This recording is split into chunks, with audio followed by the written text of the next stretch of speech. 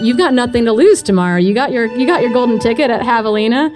I mean, we know that you like to race a little spicy from the front, but I think we're all a little bit curious what we might be expecting from Heather out there tomorrow.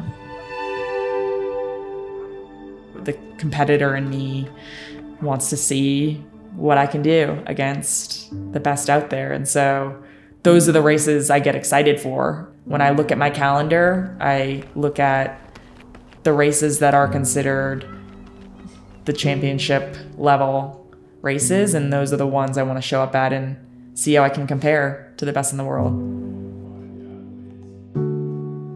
I want to show that I can run better than last year on this sort of terrain and better than what I showed at Western States, because I think people probably think, oh, okay, like she won Javelina. Of course, it's probably one of the easiest trail races out there. It's like smooth dirt, which is fair enough. It is. It's fast running. For me, it is perfect because it's running on a pretty smooth trail except for one little part.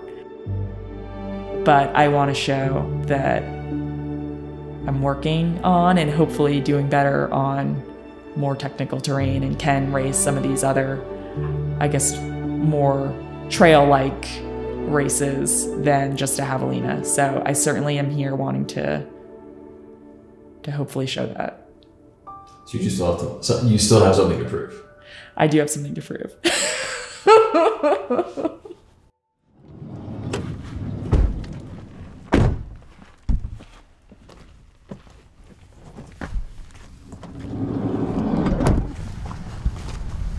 It doesn't seem like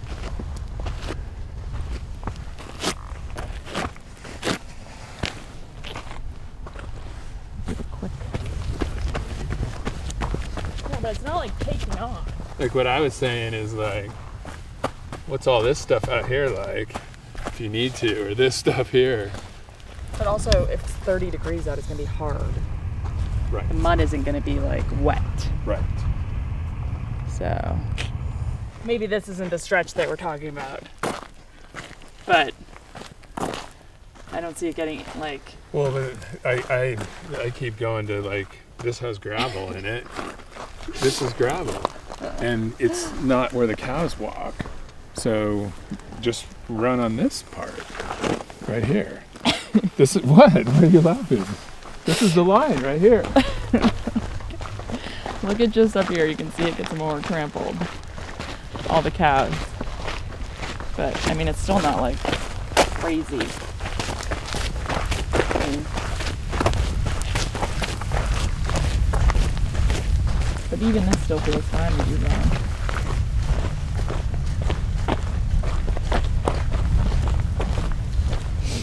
See? But again, look at this. You got this over here. Why do you keep laughing at me? Look at this. This is your line. Dude, this isn't bad. I think and again, it's going to be hard. I mean, I think, like, what is the advantage of those? Just that first section. The first 3 miles at sub 6 minute pace. Yeah. This is the most technical of the first 20 miles is the thing. It turns into like super smooth. Single track part, there's like an open trail area. Like it's not, these rocks right here are like the most of this part. So, and just to have a little more cush for 20 miles and then I go into the speed goats. I didn't see rain last I checked. Even if it's above freezing, like it's still going to make this ground hard. But if it's raining, then it won't. Right. Like what you're saying. Well, look at that. Well, we had snow on our arrival, freezing, like in the 20s. Some rain. Obviously leaving the conditions here, a mixture of mud. Yeah, the weather for racing is always a funny thing because you spend months prepping for an event and you think you have an idea in your mind of the conditions and how to prep for that, and then anything can happen in the hours before race day and the conditions on the day. And I think that it just comes with the hype of an event coming, that it gets blown maybe not way out of proportion, but it gives you something to focus on in the hours leading up to something. So I just remember every year before Kona, it would be like, oh my God, it's going to be so windy this year. Or it was always, it's going to be an extra hot year. And it was this thing that everyone would just be caught on, because I think it was just something for people to like focus their energy on instead of trying to like stay relaxed and calm the nerves. And so I think similarly, it's like, okay, it is affecting things tomorrow, maybe equipment choice, but I know the gun will go, and then it's time to run, and you'll deal with what you'll deal with out there. And yes, maybe one shoe will be better for certain sections, but maybe not for others. So there's always a give and take, and you have to go with what I think your gut tells you and what you'll feel comfortable with, and then deal with how that equipment reacts when you're out there. And there's no, just completely correct answer, I think. So it's just keeping that in mind, and it's okay to like have something else to focus on versus the nerves right now. Just focus on the weather, and but yeah, it's more just like staying calm right now, not wasting energy, and calming the mind before it's time to actually use all of that out on course tomorrow.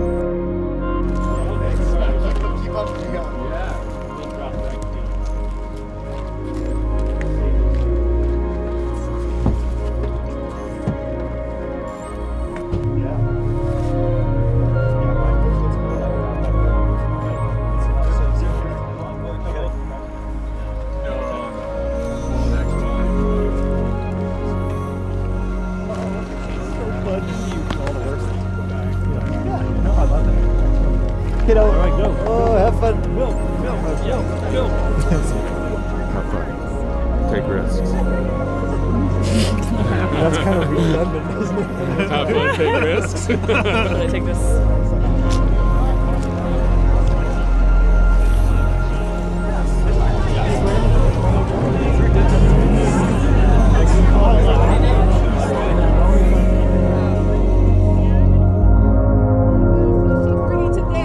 Are you ready to run Black Canyon 100K? 3, 2, 1, let's go. All right, Mikey.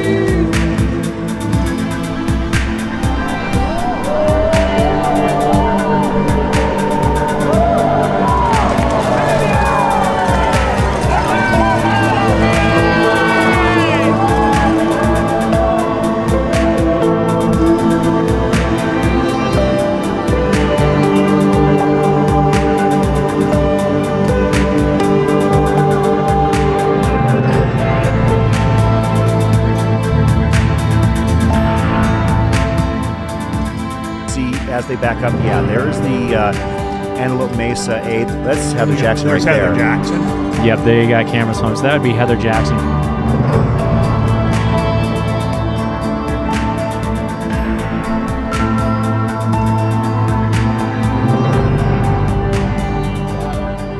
Oh, now here's the women's pack right there. Heather Jackson came through by herself, gapped up, almost 2 minutes in front of that secondary chase pack. I honestly am more excited about the ladies' field this year than I am the men. Like the women's, man. I think it's going to be so tight and such a competitive race that it's going to be so exciting to watch unfold.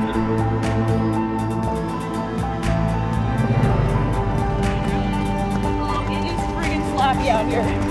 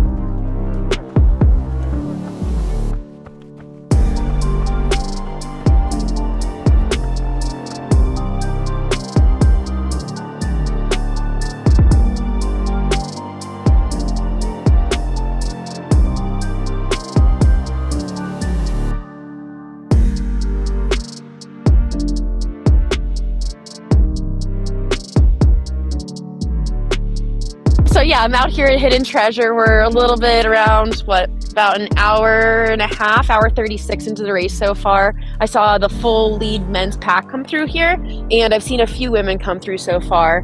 Heather Jackson with a couple-minute lead. Then I saw, but there's Rachel Drake, Rachel Tomachak. I saw that Heather Jackson was about 2 minutes off her splits from last year into the last aid station. I think that speaks a little bit to the sloppier conditions they had this year versus last year.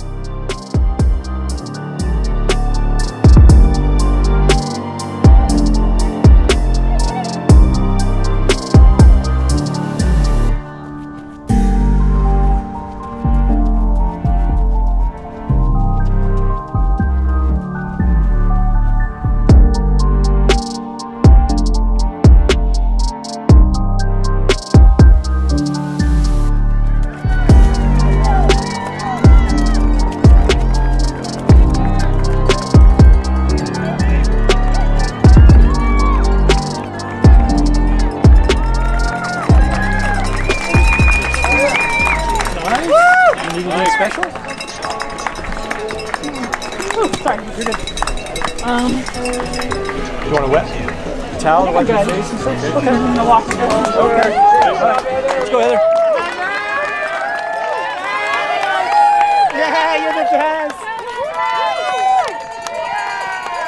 Let's go. All right. Let's go. Good job, Heather. Position right now. Awesome. I feel like I just saw. Yep, here she comes. There's Heather. Here comes Heather Jackson coming through. Bumblebee. Almost exactly on splits from last year.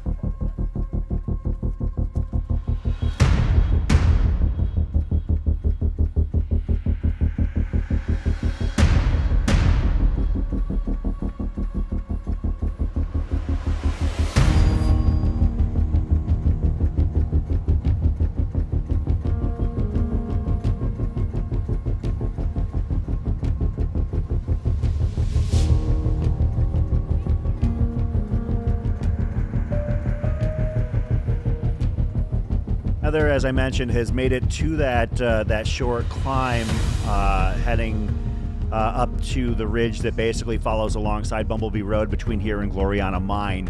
So Heather, out to a little bit of a lead. I mean, we knew that she was either going to be. I don't think anybody thought she would be anything but F1 or F2 at this point. She likes to go out and establish her pace, and do what she knows how to do, and that's right here. That's hit the ground running, no pun intended, really fast. I mean, she's very good at it, and she's, despite her limited career, is very experienced at it. Heather Jackson hitting Gloriana Mine at the 2:57 mark. So she did it right just under 40 minutes. Go get it, Heather! We'll see if there has been any further separation or closure in terms of the next women to hit this. Get an idea. We would expect Rachel Drake / Sarah Beal. Yeah. Next, and then. So running a little bit faster than she was last year, and then these are much sloppier conditions, at least early on for what she's encountered so far.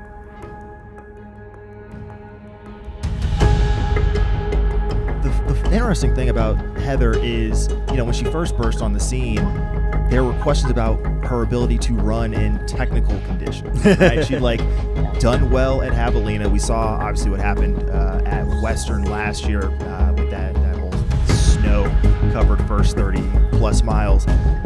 This bodes well. This shows that there is a skill set that is developed here over time, that she's been able to survive that early section. Now we need to watch and make sure that she can maintain that. She didn't do too much too early in that technical terrain, but this could be a good sign of growth from just from an overall skill set standpoint that she's bringing to the table now. And it's a rapid growth because you're talking 14 months since that Javelina. And we've got Heather on the screen right now, looking really good. I'm just amazed at how fast she looks guys, like we she's have, rolling. Rachel, guys. Rachel. Can we get back Drake to Gloriana? Awesome. We got Rachel Drake, you said? Hi, guys. We've got Rachel Drake is coming through any minute, and I saw Sarah Beal right behind her. This gap, it's for 3 minutes right now since Heather left the aid station.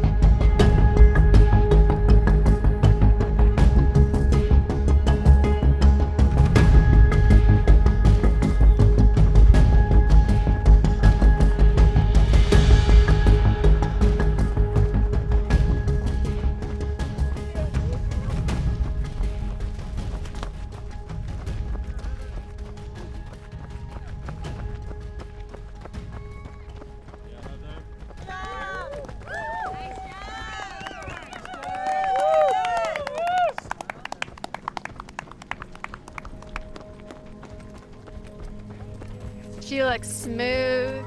4:10 on the really clock. well. That's a pretty fast split. 4:10 coming through the 50K mark. It's gonna be hard to do exact splits because we don't.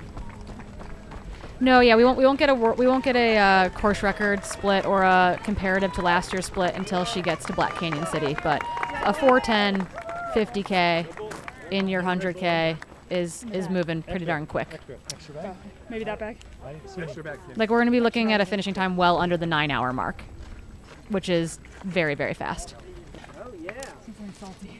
Yeah, Heather last year ran basically 8:48 for the full course, and this factoring in that this aid station is about a mile further than last year's Soap Creek aid station. Yeah, that put her more or less bang on those same splits from last year. We'll see what the stoppage time is here for her. This, again, is the big crewable aid station. You won't see your crew again for about 19 or so miles.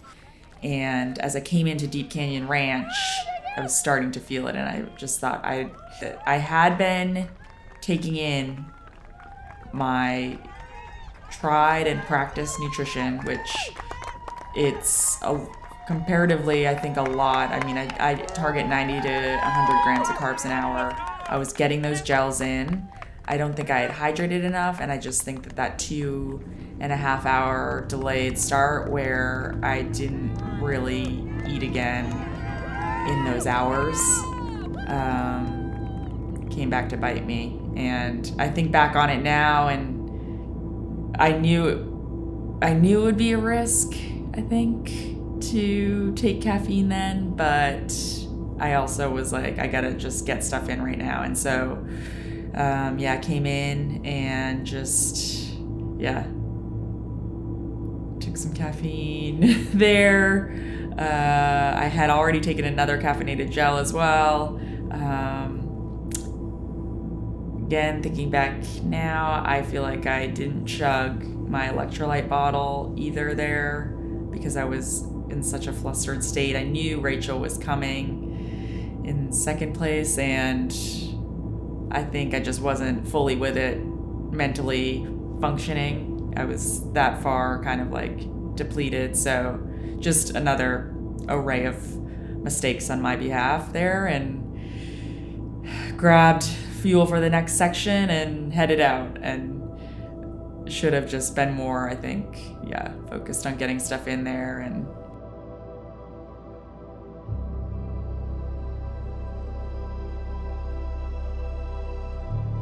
as I was leaving, Rachel was coming in.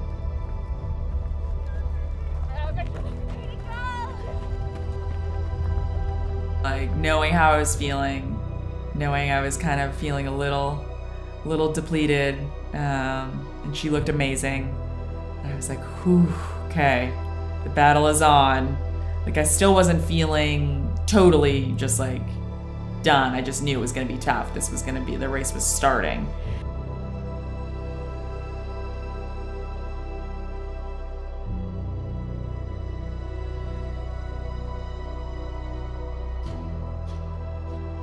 And I just kept saying, okay, the calories are gonna kick in, it'll kick in soon, meaning what I had taken in at the aid station. Like, just stay positive that you'll come around, because I've had so many race experiences where you go through those lows and you do come out of them. So I'm like, you're gonna come around, just keep moving, 5, 10, 15 minutes. Sometimes it takes some time for the sugar to get to the bloodstream, just keep moving. And a little bit in that next stretch, because fortunately it was a short bit to the next aid station from Deep Canyon Ranch to Black Canyon City.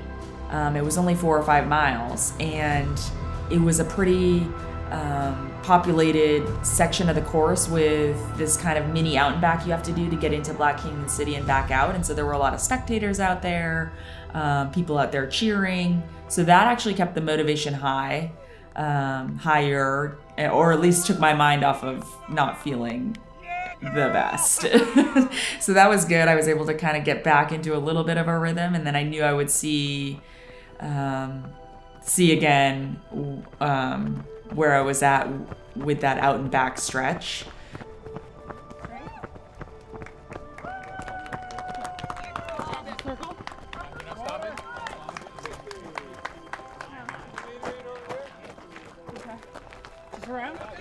Good job! Good job!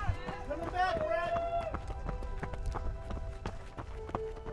I just looked at my watch and started waiting to see where I would see my competitors coming, and saw Rachel again, and I think it was about the same there still, which kept me positive. I was like, okay, you're still moving, you're still good, but then I saw just, yeah, there were quite a few other girls coming as well, and I was like, I knew this would be just such a competitive race, and everyone's vying for those 3 golden tickets, and everyone's pushing each other, and that's what we had, and that's what I came to this race for. So that was great. It was another opportunity to practice the mindset and being like, okay, keep battling, keep doing what you need to do, get the calories in.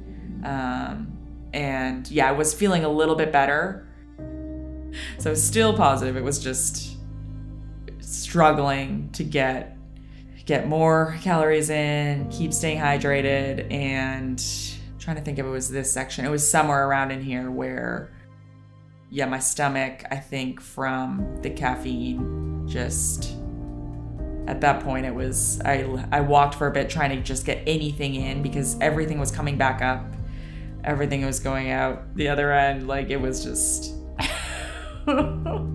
Rachel, and she had picked up a pacer there. And then another girl, I think the eventual second place finisher, they all came through together in that next stretch and passed. And they actually were so like complimentary and were like, just hop on our train.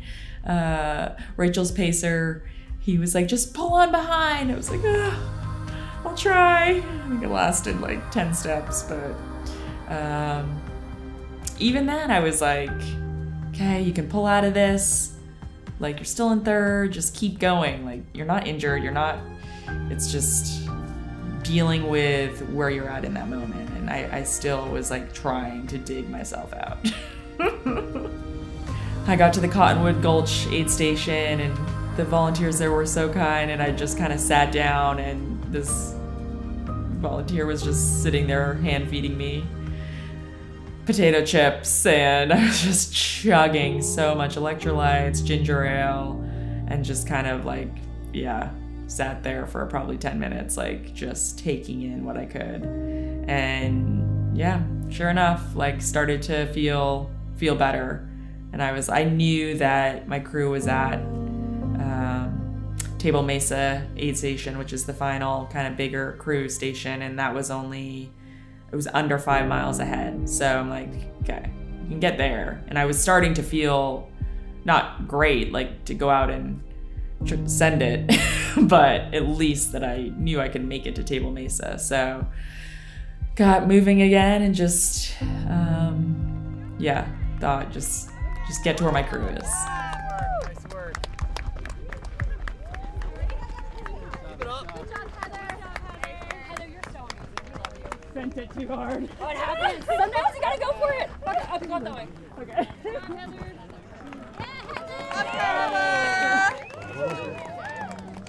I cannot get any gels down. You gotta eat something. You gotta force it. What about chips? I definitely want Some salt? Milk on board. I have energy again, so I'm not. I was walking for a while. Sorry, guys. No. Hey, are you kidding? You never have to say sorry. No. Are you good to keep going? Yeah. You want to finish? Okay. Yeah. I definitely want to finish. 2.5. Yeah. We're gonna get some beers. Hang out. Yeah. Love you. Good job, Heather. Well done. Yeah. Heather, I'm very impressed with your rolling. Very proud of you. Yeah. This is also an awesome training day. Yeah. Yeah, right? Thank you. We love you. We're like so There was no question in my mind that I would finish. I was not injured. I was bonking, which was my own fault. It's not, and I mean, that's out of respect for the sport. And another thing that had been coming into my mind is we have some friends who, it's a couple, they're kind of our age, and Simon found out 2 or 3 months ago he has stage 4 prostate cancer. And I was just like, Simon came into my mind, and I was like, if he could be doing a trail race right now, he would probably choose to be doing that versus what he's going through. So you have no excuse. Like, you can make it 12 miles. Things like that randomly will come in, and he came to mind yesterday for sure. So shuffled on and made my way to the Emory Henderson finish line.